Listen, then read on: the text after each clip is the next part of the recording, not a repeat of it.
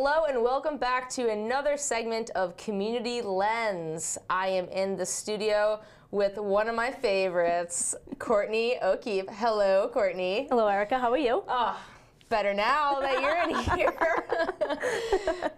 Courtney is the Executive Director of Somerville Local First and also just a person about town. I'm sure you've seen Courtney out and about at some of her favorite places, including one of my favorite places, Old Magoon Saloon. And Daddy Jones Bar. Absolutely. Equal love exchange across the street. But Courtney is an awesome asset here in Somerville, and we're going to find out more about what she's been up to and also Somerville Local First. And you can hopefully get out there and get involved and check out their awesome events. Yes. So, let's dive in. Yes. What is Somerville Local First? For those who don't know, obviously we're biased in the room, but yes, what is the elevator pitch for Somerville Local First? So Somerville Local First is a business support organization for locally owned independent businesses. We also support artists and nonprofits as well, including the Somerville Media Center. And we really promote and preach the gospel of shifting your shopping locally. Those small mom and pop shops, those small restaurants where local people hang out, local people are hired, local people own. And the community around loving local places is so prominent in the city of Somerville, and that's really a reason why so many businesses want to open up here. Businesses want to be here is because it's just in our DNA to love our locally owned places. Yeah, super supportive environment. I can definitely attest to that. But how many members are part of Somerville Local First? So Somerville Local First collectively has close to 100 members. Wow. We have a lot of artists. We have businesses, restaurants. I like to say everything from soup to Q's Nuts, because Q's Nuts is one of our members.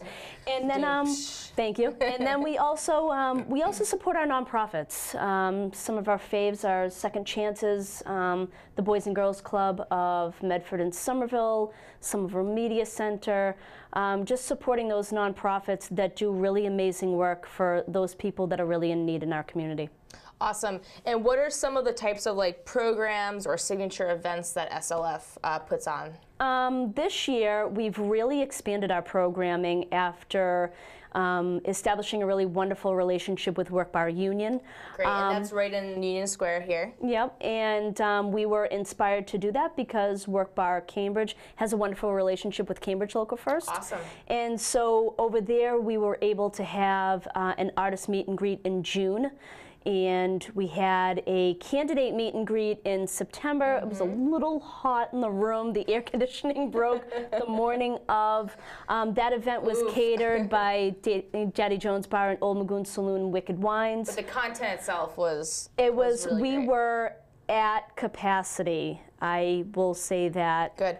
No, without admitting, we were probably a little over capacity. I hope the fire people are watching. Love the fire department, but I think that really established a need in the city of Somerville. I know yesterday you guys had the mayoral debate, so things are really kind of hopping around here, and those types of events are a way that Somerville Local First can kind of keep people informed and do it on our own terms, and creating the spaces to invite the community to engage in dialogue or just awareness. Absolutely, and we had every single candidate for every single contested race in the city except for one, and I'm really proud of that. I'm really proud that our candidates came together. And kudos to the candidates who all came out absolutely. For that really important event. You know, that event the focus was on the voters and not necessarily the candidates. We didn't do a question and answer. We didn't do a debate. It was nothing. It was really just some FaceTime. Just some FaceTime with them. And then going forward, we have one of our former members who is going to do a social media class at Work Bar. We have one of our board members, Andy Pyman, that's going to be doing a WordPress class through the Somerville Media Center. In early December. Information's on the screen. Absolutely. And at the end of the year, I think we'll do an end of the year kind of closing out. And then be on the lookout next year because it is the 10-year anniversary of Somerville Local First. Yay! So we could be rocking that out. Fun. Well, Yeah. we'll definitely be there and collaborating some sort of capacity. By all means. But yeah. the event that I wanted to talk about today Yes. is our really popular holiday marketplace that One will of the be signature one of the events, signature yes. events. One of our board members, Jennifer Lawrence, started these markets years ago, and it has been only growing and only expanding. And it's one of those things that we do to really showcase our artists, makers, and shakers here in Somerville, Right. and a little bit beyond too. It's going to be on Sunday, November 26th from 11 o'clock until 5 o'clock p.m. at another one of our favorite nonprofits, the Arts at the Armory. Yay! This event features over 40 vendors.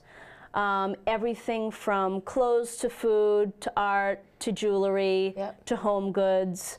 We really try to make the mix as eclectic as we possibly can. And our two market coordinators, Heidi and Marta, really set up. Shout out to those folks. And Let me tell you, they Yeah, make my that's- job 10 times easier. it's a lot of work. Yeah, it is. But our vendors absolutely love it. I'm a logistical person. I love talking logistics. We had last year well over 1,000 people come through the Awesome. market. That's great.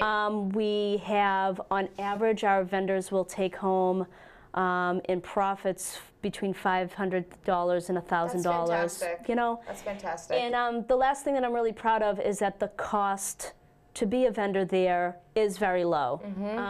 So accessibility. Accessibility, affordability, you know, when you have affordability, you have accessibility. Right. And to do that for our up-and-coming makers and shakers and artists and creators is something that I'm proud of. Cool. That my organization gets to do. Absolutely, and as you should be an amplifier of that. Are there going to be breweries there this year? We will not have any breweries there because the Arts at the Armory Cafe has a wonderful mix of local brewers, local coffee, amazing food. Boom. So that will be open during the event from 11 until 5 o'clock. Nobody judges you if you walk in with a glass right at 11 a.m. No. Nobody talks. What happens at the Armory We'll stays be at the double Armory. fisting. Yeah. So especially if you have, like, you know, one of those local sips, we don't say a word. And the Armory has awesome sandwiches and salads and just like a really awesome space where they also open up their space for, in some cases, free events for nonprofits as long as the event is free. But there's also, affordable rentals that they host there, just for folks who are curious. Yeah, and just on that point, this event is free. There's no admission. We do ask for a little bit of a donation if you want to, but other than that, it's a free event. Please come through. It's a kid-friendly event. Bring the kids, walk through, check out our vendors, check out some of the most unique gifts, Cool. and at the end of the day, get a handle on your shopping list. Yeah. The holidays sneak up on you. It's happening, folks. It's happening. It's happening quick. So hashtag support local. Yes. All the time. Shift your shopping. When you can, yes, shift your shopping. And we'll have Courtney back in the studio to talk about some of the other stuff they have coming up, like in February, right? You guys are doing... probably another market. Right, it's just more markets galore. So Courtney, for more information, people to get other updated info, go to your website, which is... Absolutely, www.somervillelocalfirst.org. It's brand new. You can get in touch with me, Courtney, at somervillelocalfirst.org if you have any questions. If you're interested in becoming a vendor at a future market, we have the vendor application right on the website. And if you have a local business and you have questions and you have needs, we help with everything from marketing and all the way to helping you through the permitting process. Cool. So, yeah. That's awesome. Yeah, we're very excited. All right, on that note, high fives. Yeah.